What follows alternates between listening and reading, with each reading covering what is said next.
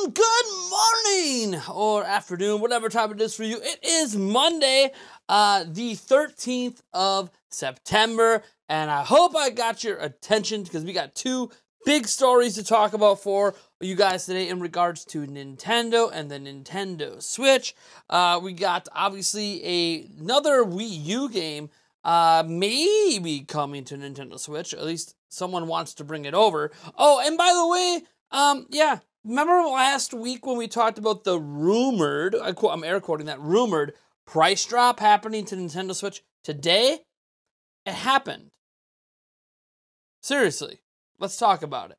Before we do, though, hey, we are giving away a Nintendo Switch OLED. That's right, we are giving away a white edition Nintendo Switch OLED. All you have to do to enter to win is hit that subscribe button and then show up to a live stream we were doing in early October. In fact, I think I'll finally get that stream set up this week. I know I was going to do it last week, but I actually almost had the thumbnail and stuff ready to go for it. So yeah, tune into that stream. But first off, be subscribed for your chance to win a Switch OLED. Also, by the way, being subscribed is like a minimum entry point for pretty much every giveaway we do. So even if you're not interested in a Switch OLED, we have other giveaways coming every single month. So stay tuned. We have quite a few big ones. In fact, if we somehow hit 100,000 subscribers at some point in this channel's life, there's going to be a massive celebratory live stream giveaway spree. I can't wait for that, but we'll worry about that when we get to 100K.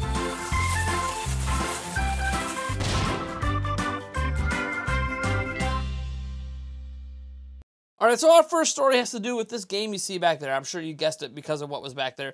Platinum Games was actually the lead developer behind Star Fox Zero, although Miyamoto was the lead producer. There was two producers and two directors. Miyamoto was one of the producers. But you'll see here that it's very clear Miyamoto had a major influence on that game, and we knew this back then through developer interviews. But what's interesting is that Video Game Chronicle sat down with, what was it, Platinum's, the head of Platinum Games, Atsushi Inaba, and asked him about bringing Star Fox Zero over to Switch. And here's what he said. It's not cool that people aren't able to play older games and that they're locked out of the platform. So, of course, if anything was possible, we'd like to bring over any of those older titles to newer platforms. Kind of depends on what's in the realm of actual possibility. But yeah, if the chance came up, it's definitely something we'd like to think about. So he's just talking about thinking about bringing over Star Fox Zero along with any other games. But they were pressed on it a little bit and talked about if it did come over, Video Game Chronicle's like, yeah, okay, but if you bring Star Fox Zero over, there's actually Wii U exclusive stuff in the game. So how would that be handled?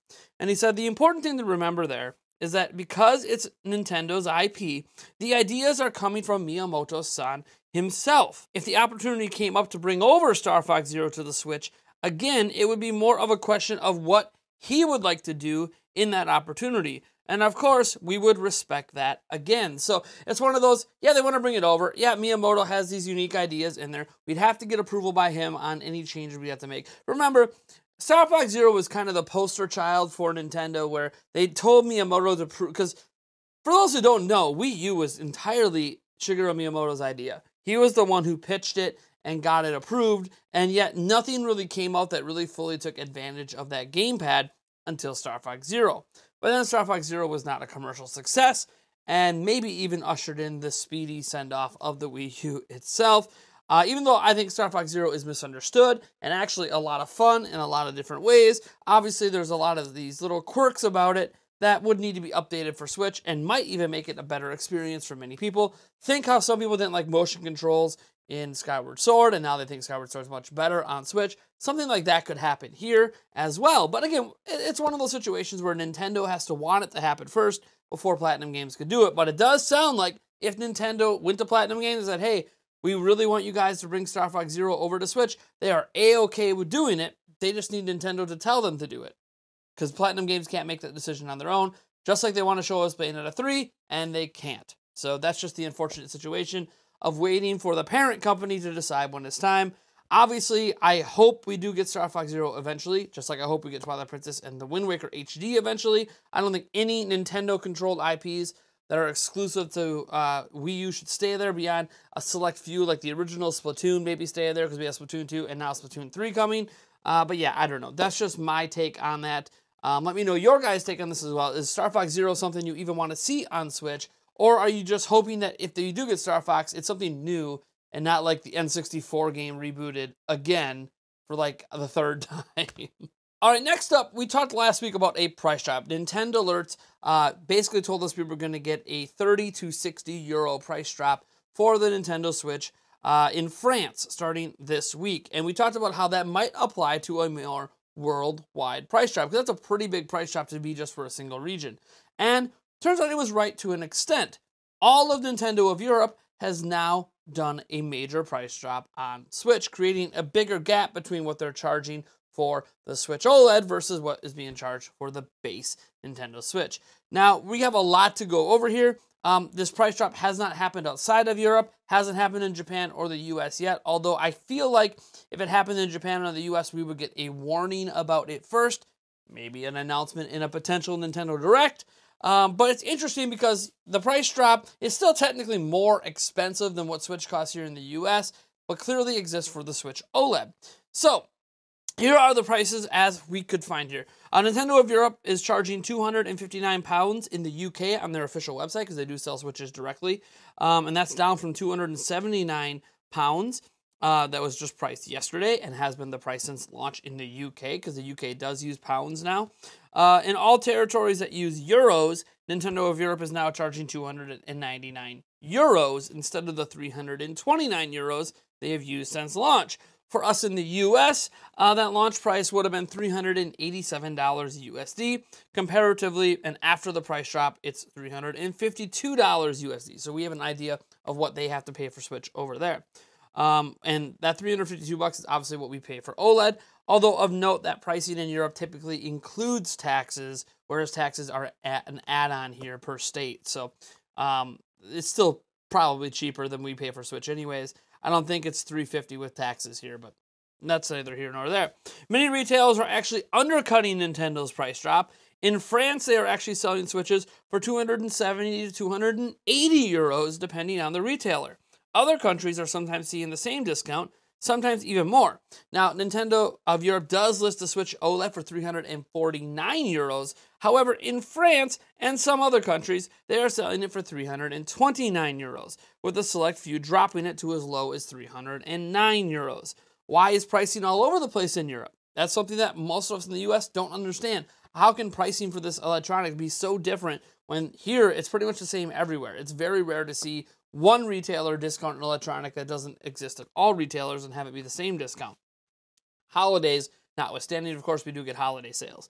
And here's really what happens. Nintendo does have a set price in Europe, and here we call that the MSRP, the suggested retail price. But that's because Europe is actually different than the United States. Here, the companies producing the products set the baseline pricing. In Europe, it's actually set by the distributors. So while, yes, Nintendo might have a price they could set for retailers to order each system, like it's going to cost, Game UK X amount of money to purchase one Switch to sell, the final retail price is set by the actual retailers themselves.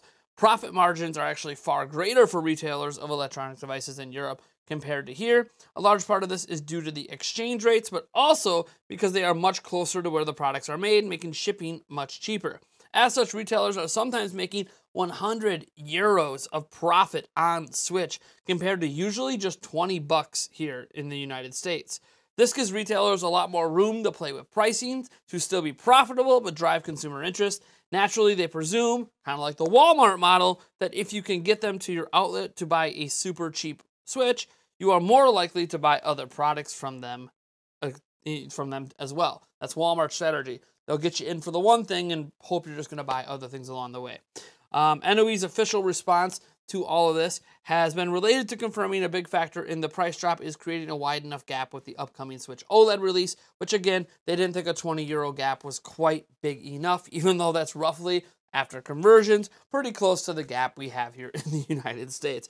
Well, obviously, this is good news for, Nintendo fans in Europe who are looking to buy a Switch or get a second Switch for a partner, a brother, a sister, parents, their children. It's another thing to realize, obviously, in the United States, that it's still cheaper to get them here compared to there.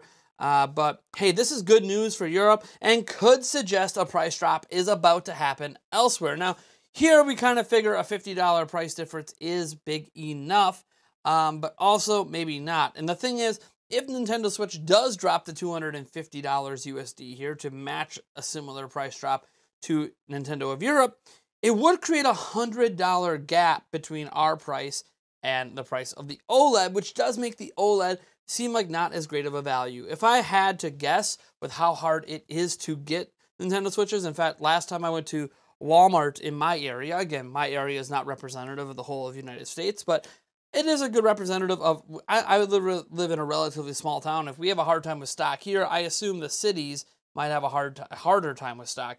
There was a single red box Nintendo Switch available. There were no Switch Lites. In fact, that red box Switch was the only game console available.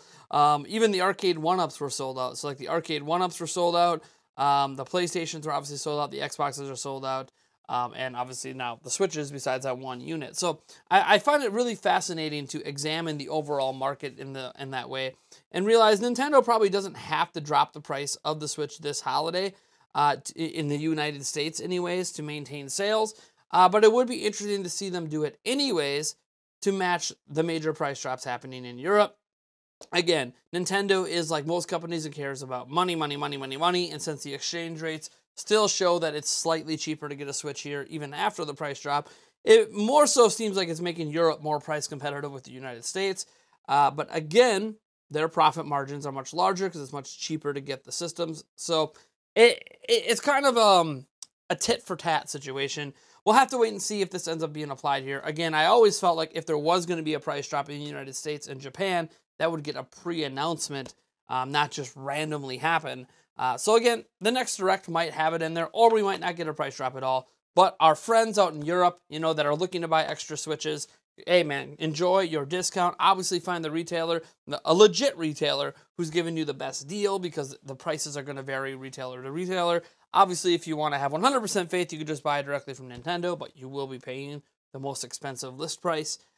So keep that in mind, obviously, unless you get a used system, and I'm not even sure what they're going for used off the top of my head. But anyways, this is really great news, obviously, and we'll have to wait and see what happens to the rest of the world, because all of us would love to see the OG Nintendo Switch finally drop in price, which could eventually lead maybe to the Switch Lite dropping in price, which, of note, Switch Lite is not dropping in price in Europe, at least right now. We'll have to see if that changes next year. I always felt that the price drop for the current Switch model would happen next year after the holidays, at least here in the US, because I don't think they're going to consider a price drop for Switch OLED until next holiday when they are fully in stock, and I think not even making the current Switch anymore.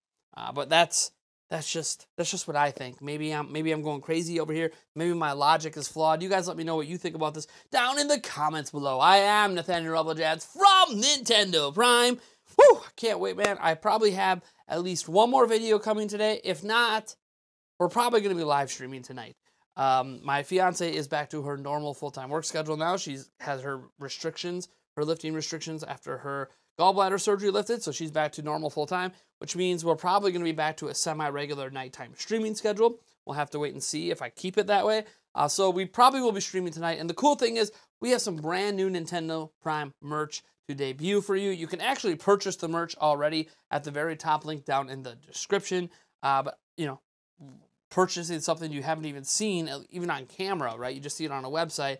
It's far different. So I'd like to show off some of that merch for you guys. Start wearing it in some future videos. We got a few different styles, a few different things happening with that. And I'm actually looking into launching another new piece of merch. We've been talking about it for a long time, since E3 really, the hype responsibly.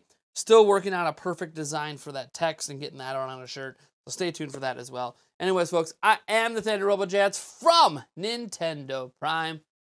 I'll catch you in the next video.